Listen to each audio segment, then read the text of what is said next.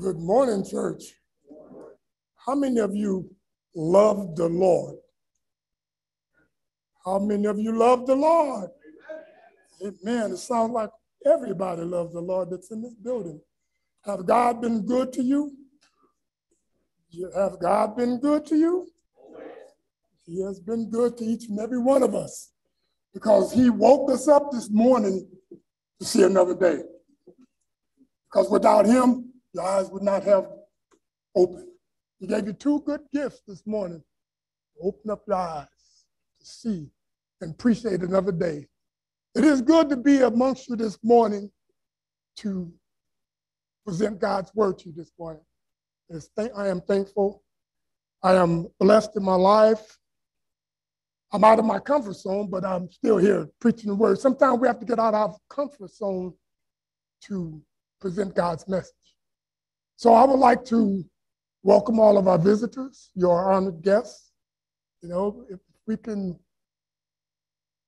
attend to you any kind of way, make sure that you let us know and we can attend to you. If any questions you have, we answer those questions. But we want to let you know that you are honored guests and that we will like for you to stay after worship service for a moment so we can get to know you a little bit better and see if we can serve some of your needs. I love the Lord. I do love the Lord, and he's been good to me. I'd like to thank the brothers for going out yesterday to evangelize the neighborhood. It was a blessing to be able to be a light in this community. And my brothers have shown the light by going to the neighbors and saying that we are here. We're amongst God's people that are here that truly love the Lord and truly want to do the things that's fitting for the Lord. We'd like to thank all the efforts that's been placed for the clothing drive and the evangelistic part of our location. Let us pray. Heavenly Father, Almighty God, we believe that you are the creator of the heaven and earth and everything in it. We're thankful to be able to be made in your image, in the image of your Son, Jesus Christ, that we try to strive to be as. We look at the scriptures and mimic ourselves after him, trying to deliver your word to the lost of this world. We're thankful, Father, for that sacrifice that he made on behalf of mankind. We're thankful, Heavenly Father, that you seem fit, that you gave us the avenue to get back to you and to be part of your family. We're thankful, we love you, and we need you. This is our prayer in Jesus Christ. Amen. I would like to thank Alex for the message, for the scripture reading that he presented today for me. Mark chapter 16, verse 15 through 16. His version said, good news.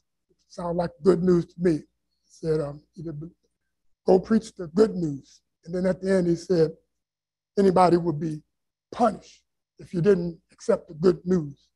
And that was a different verse. I'm going to read the New King James Version. I would like for you to open up your Bibles. We're going to do a little Bible study today. We're going to see what the Lord said. It's not going to be what Derrick Carbin says. It's going to be what the Lord said through his scripture, through his word. So we're going to go through the scriptures. I would like to mention that in the near future, we're going to be having an evangelistic class. And we're going to teach how to go out or how to present God's word. It's a class that I used to teach called Christ Ambassadors course. We're going to be having that course taught here, and I will be the teacher. So this is a prelude to some of the information that I'm going to present in that class. So it's evangelistic. So Mark chapter 16, verse 15 through 16, the Bible says, and he said to them, go into all the world and preach the gospel to every creature. He who believes and is baptized shall be saved, but he does not believe shall be condemned. Alex version said, be punished. Punished by who? Punished by God, of course, because these are God's words. He commanded us to do certain things. We need to follow his instruction. We want to put a title to this lesson this morning, It would be tell someone he is risen. Tell someone he is risen. The question might be asked, what is the gospel? Well, we go to scriptures and we find out and see what is the gospel. The Apostle Paul tells us what the gospel is in Romans chapter 1, verse 16 and 17. Turn the Bible, we're going to Romans chapter 1, verse 16 and 17. And the Apostle Paul says this, "For I am not ashamed of the gospel of Christ, for it is the power of God to salvation for everyone who believes, for the Jews first and also for the Greek. For in it, the power, the righteousness of God is revealed from faith to faith. As it is written, the just shall live by faith." Power is in the gospel. Power, the dynamite is in there, his word. The gospel should be preached to every creature, every man, woman, boy, and girl. What should you teach and what should you believe? Well, we believe the scriptures. You must believe that John 3:16. Turn your Bibles there. John 3:16 and 17 says, "For God so loved the world that he gave his only begotten Son, that whoever shall believe in him should not perish, but have everlasting life." Verse 17, too. "For God did not send his Son into the world to condemn the world, but that the world through him might be saved." In that verse, in verse 16, describes God's feeling between men. And it's one word that you look in that passage, you can see that one word describes God's feeling is love. God loved mankind or loved the world. Verse 17, it says that so the Son might save the world or save mankind. Very important. Love, save the world, man, woman, boy, and girl. And he said to them, "Go preach the gospel to every creature. He who believes and is baptized should be saved, but he who do not believe should be condemned." It's a command. It's no alternative. So in the book of Matthew, we have the fullest and the utmost systematic account of Jesus' life and his teaching. We see his birth and his childhood. We see his preparation for his ministry. We see his suffering, and we see his death on the cross, and we see his resurrection.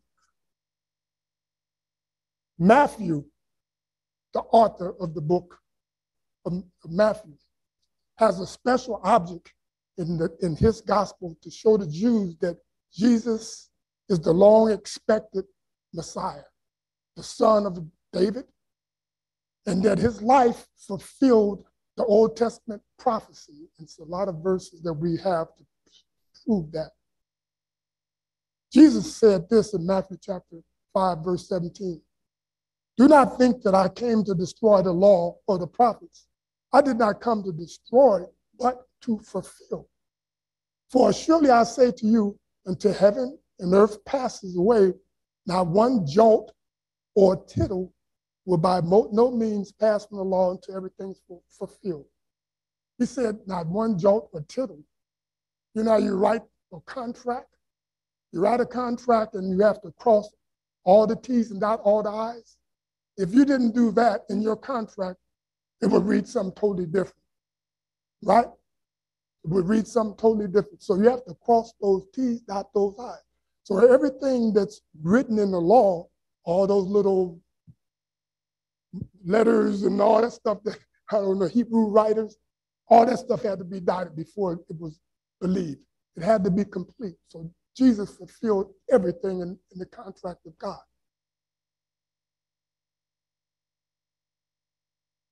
Matthew, the book, is a genealogy of Jesus Christ, the son of David, the son of Abraham. And this statement links Christ to two great covenants that God made with David and Abraham. God's covenant with David consists of a promise of the king sitting on his throne forever. Samuel chapter 2, Samuel chapter 7, verse 8 through 13. God's covenant with Abraham promised that through him all families of the earth are blessed. Genesis chapter 12, verse 3. David's son was a king. Abraham's son was a sacrifice. The Gospel of Matthew opens with the birth of Jesus, birth of the King, and it closed with his suffering and his death and his sacrifice. Matthew in the beginning and the end. Because sin, man cannot save itself, so he needed a Savior. God paid the moral price that we owe him. When we were sinners, Christ died for the ungodly. So Christ died for mankind. 1 Peter chapter 3, verse 18 says, "For God also suffered once for sin, the just for the unjust, that he might bring us to God, being put to death in the flesh, but made alive in the spirit." Jesus died a cruel death for mankind. But he rose again on the third day, according to the scriptures. This is what we need to believe. We must tell the world that. God's people must tell the world that he is risen. As we look at Matthew, let's go to Matthew chapter 27, starting at verse 45. We're going to see the death of Jesus on the cross. This is what we can show people. This is what we can share from Matthew chapter 26 all the way to 28. We have that gospel outline of what we can tell folks. We study those three, knowing that God so loved the world that he gave his only begotten son, that whosoever believe in him should not perish but have everlasting life. We take those last chapters of Matthew, put it in our hearts, and we can teach a Bible class through that because it tells us everything in there. Now, verse 45 in chapter 27. Now, from the 6th hour until the 9th hour, there was darkness all over the land.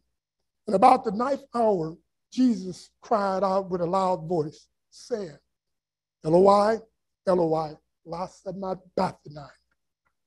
And this is, my God, why have you forsaken me?" At this point, God turned his back on Jesus because of the sin that he was carrying on of the world. Verse 50. And Jesus cried out again in a loud voice and yielded up the spirit. Jesus died, yielded up the spirit. 51. Then behold, the veil of the temple was torn in two from top to bottom, and the earthquake and the rock split. In the Old Testament covenant, the priest had to go into the temple and he had to offer a sacrifice for himself before he go into the most holiest place, that behind the veil. This scene right here, that veil was broken in two. And this scene right here. So Jesus sacrificed himself. God allowed mankind to go through that veil now and don't have to go through priests. Everybody with me? That veil was torn. Now mankind have access to that, to the most holiest place. It says when the rock split open, the grave was open, and many bodies of the saints who had fallen asleep was raised and carried, and coming out their graves after his resurrection, they went into the holy city and appeared to many. Oh, can you imagine that? This is after the resurrection. He was resurrected. So this person, Bob Jones, was dead last week or whenever. "Hey, Bob, I thought you was dead. What you doing alive?" "Well, Jesus, I don't know. Jesus, all this stuff happened, this earthquake, tombs open. Here I am. It's a miracle. Thank you, Lord, for, That's what happened. That's what the scriptures tell us. That's proof. Seeing is believing. Verse 54, and it says, and when the centurion, those with him, who was guarding Jesus, saw the earthquake and the things that happened, they feared greatly and said, truly, this was the Son of God. Seeing is believing. There's old Bob over there. He was dead. But this was happening. Seeing is believing. In verse 55 is what we, and many women who followed Jesus from Galilee ministered him, and they were looking from far off from all the stuff that had happened. Amongst them was Mary Magdalene, Mary, the mother of James and Jose, and the mother of Zebedee's son. All these women was looking at what happened. This is a narrative type story, right? We can kind of see people, we see Jesus up on the hill going through all this stuff, the earthquake. We see all that stuff. I mean, it's a visual that we can understand and see. It says, as evening approached, there came a rich man. To this man, he came and he went to Pilate and asked for Jesus' body. We're going to speed up a little bit for my time. So he asked for Jesus' body. He took Jesus' body and wrapped it in clean linen and placed it in his own tomb made out of a rock. It was made like a cave. Basically like a cave. He rolled a big stone in front of the entrance and went away. Mary Magdalene and the other Mary sat opposite of the tomb, so they seen where Jesus was buried, the big tomb. The water baptism, big tomb. Big tomb was there. And they sat opposite. Then it says in verse 62, the next day, the one after preparation day, the chief priests and the Pharisees went to Pilate. And they said, sir, we remember that while he was still alive, that deceiver said, after 3 days, I will rise again. So give the order for the tomb to be made secure until the third day. Otherwise, his disciples may come and steal his body and tell the people that he has been risen from the dead. The last deception will be worse than the first. He said, take a guard. Pilate answered, go, make the tomb secure as you know how. So they went and made the tomb secure and put the seal on the stone and posted a guard. The tomb, Jesus in the tomb. We got water. He's in the tomb in a solid rock. Entrance was around his big entrance. Huge rock. Okay, verse 62. So, verse 1 in chapter 28. Now, after the Sabbath was the first day of the week, began to dawn early in the morning. Mary Magdalene and the other Mary came to the tomb, and behold, there was a great earthquake. For an angel of the Lord descended from heaven and came and rolled back the stone that was at the door and sat on it. That big stone that was in front of the entrance, rolled back, and he sat on it. His countenance was like lightning, and his clothing was white as snow. And the guards shook with fear and became like dead men. That's interesting. That's a scary scene if you see that those guards guarding something, all of a sudden earthquake, and then the big rock roll away. You know, we get scared in California when we earthquake, we all, right? We scared, but not only the rock rolled back, but an angel was there. That's added something else. So, I mean, you can understand they were scared. And then what it said, and it says that the angel said to the women, to Mary and the other Mary, do not be afraid. I know that you seek Jesus who was crucified. We know that you seek Jesus who was dead. He was on the cross, he died, he was dead, he wrapped it and he put in that tomb, right? He's not here. What it says, what your Bible says, he is what? Risen. He is what? He is risen, he said. Come and see the place where he lay. Seeing is believing. But in other words, they didn't see him, but still have to believe. The stone wasn't rolled away to let Jesus out. Matthew chapter 20, verse 19 tells us that Jesus and his resurrection body could pass through material barriers.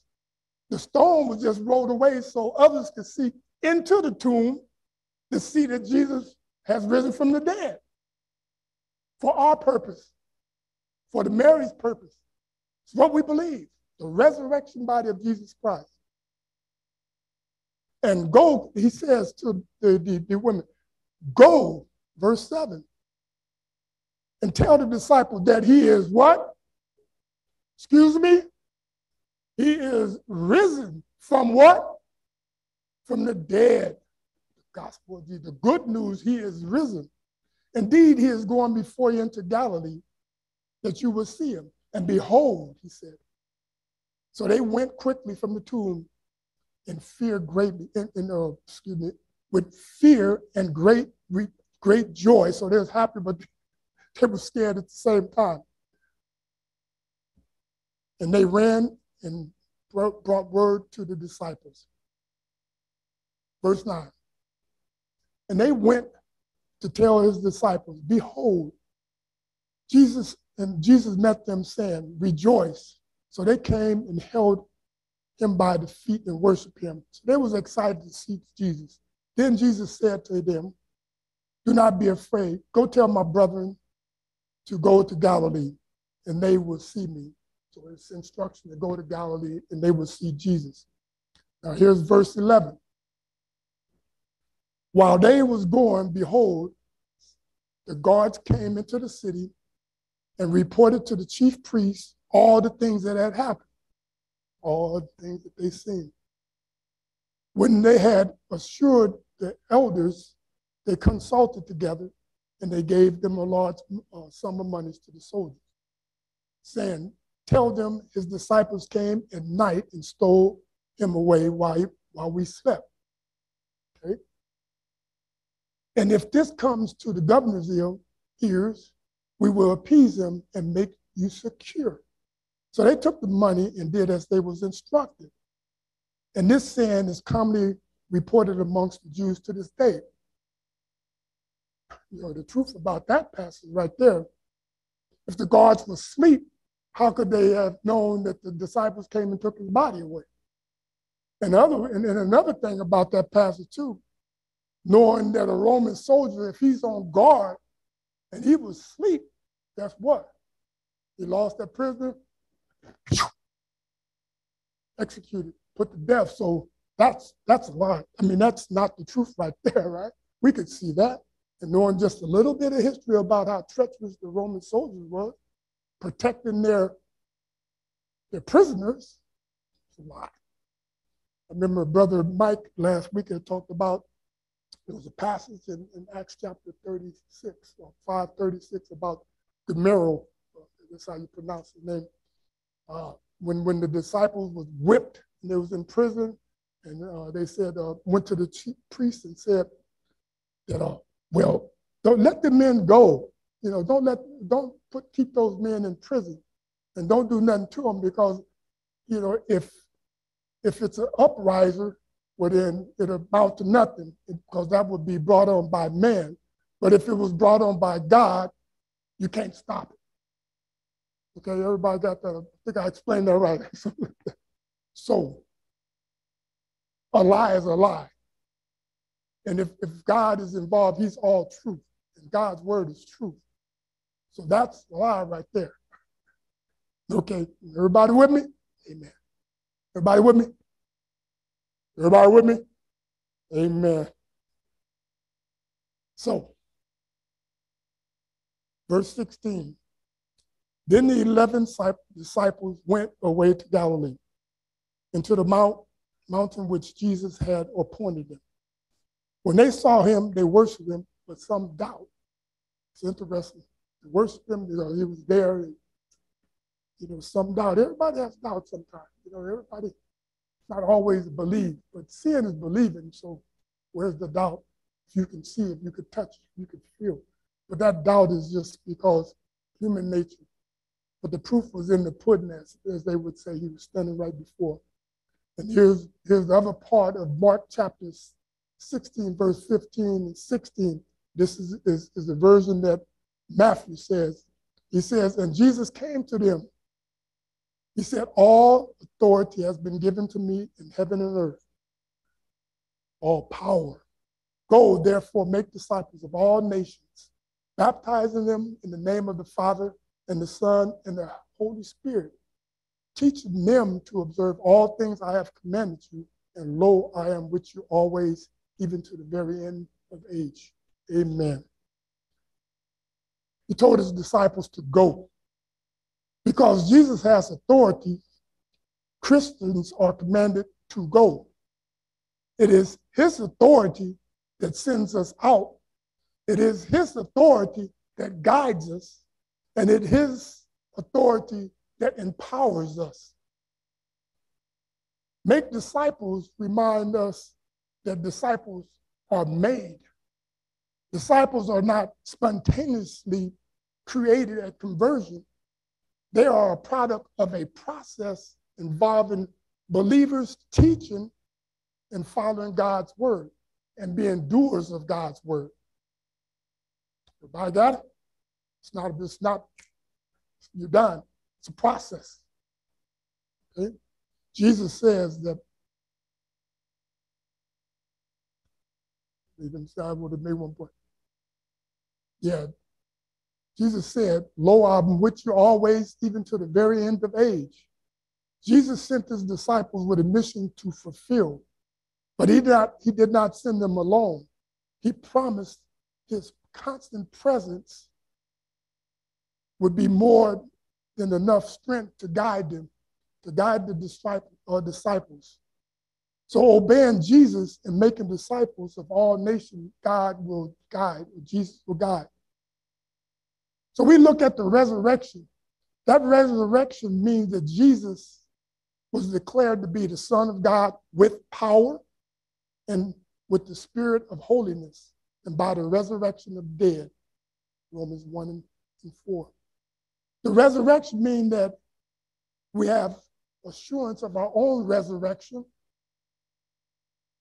For if we believe that Jesus died and rose again, even God's soul will bring him to those who fall asleep in him.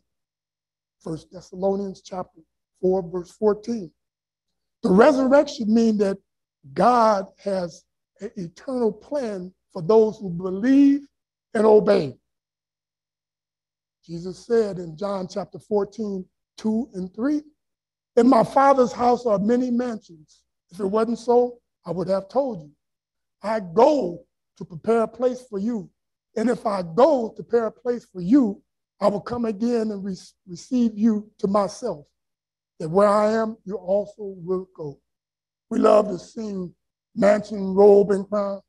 Mansion, robe, and a crown. If you follow God's word, obey him, guess what you're going to receive at the end of your life? A mansion, robe, and a crown. Everybody need to say hello on that part. Crown. Jesus also gives us great and precious promises that we can count on. God is so good to us.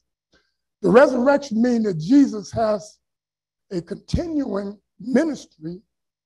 He is also able to save to the utmost those who come to God through him, since he ever lives to make intercession for them. Hebrews chapter 7, verse 25. The resurrection proves that though it looked like Jesus died on the cross as a common thief, criminal, he died for sinful man out of love and self-sacrifice and for the guilt of mankind. Amen? The death of Jesus on the cross was a payment. The resurrection was the receipt, showing that the payment was perfect in God's sight. God is good. Jesus said, I will be with you to protect you. I will be with you to direct you. I will be with you to comfort you. I will be with you to carry the work on of the grace in you. And in the end, I will crown you with immortality and joy and glory. Just have to follow his word. When the disciples go out to share the gospel, remember this. It's in 1 Corinthians chapter 15, verse 58. It says, therefore, my beloved brethren, be steadfast, immovable, always abound in the work of the Lord, knowing, having confidence, knowing that your labor is not in vain. Everything that you do for the Lord is not in vain. If you get a no 1,000 times for somebody, so yes out there, that I will study the Bible with you, your work. Or smile to somebody sometime will pay off big dividends in their life. Spreading the word of God is always a good thing for Christians, good payment. Remember this also in 1 Timothy chapter 3, verse 3 to 4. For this is a good and acceptable in God's sight to Savior, who desires all men to be saved and come to the knowledge of the truth. God desires everybody to be saved. Every man, woman, boy, and girl to be saved. This is our mission. He said, go into all the world and preach the gospel to every creature. He that believes and is baptized should be saved. He that believes not shall be condemned. Jesus saying that the good news of salvation is for everyone. Everyone who believes and is baptized and lives faithful unto death will be saved. No exception based on color, race, education, gender, or social position. Jesus makes it clear that those who refuse not to believe, there's no other alternative to be saved. That punishment will be put on you. Jesus made it clear that there's no other way to be saved. I know people or different religions have different ways to convince people that their religion is right. But the scriptures tells us what to do in order to be saved. That's what we follow our Bible. We follow the scriptures of our Bible. Because a lot of the other religions, their tombs are still full of their leader. Full of their leader. Where our tomb of our Savior is empty. Big difference. And it says that he intercedes for the saints. Jesus says in John 14:6, I am the way, the truth, and the life. And no one comes to the Father except through me. In Timothy chapter 2, verse 5 to 6, it says, for there is one God and one mediator between God and man, the man Christ Jesus, who gave himself a ransom for all, to be testified in due time. Tell someone he is risen. My lesson, I pointed out in scriptures